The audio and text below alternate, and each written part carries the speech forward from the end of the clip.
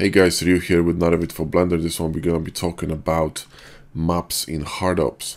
So now we know that if you want to add material to something in Hardops, all you need to do is press Alt M, and you simply click on a matte, and the random map's gonna get generated and added to the scene. It's gonna be a BSDF matte, right?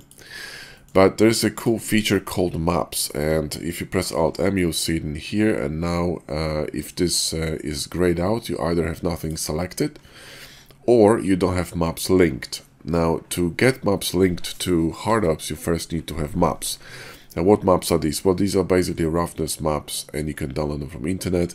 But Hardops actually gives you an opportunity to get a really good pack of maps discounted. So if you go to Q, Settings, Link Ops, and you scroll up here once, you'll see this Talable, 150 Talable maps on Gumroad, okay?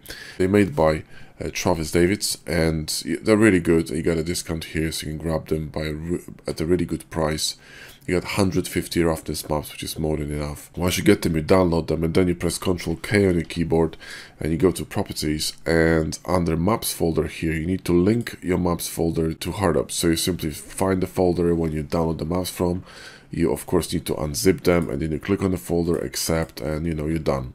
So now then, if you press Alt M and you go to map scroll, now you're gonna be able to actually map scroll through the different roughness maps. And there you go. And in addition to this one, you got this H menu, which allow you to do a lot. So for example, if you hold Shift and Control, right, and you start scrolling, you're gonna be increasing or decreasing the bump, okay? You can turn the bump on and off with N. You can just hold Control and move to add the scale. You can press R and remove your mouse to rotate.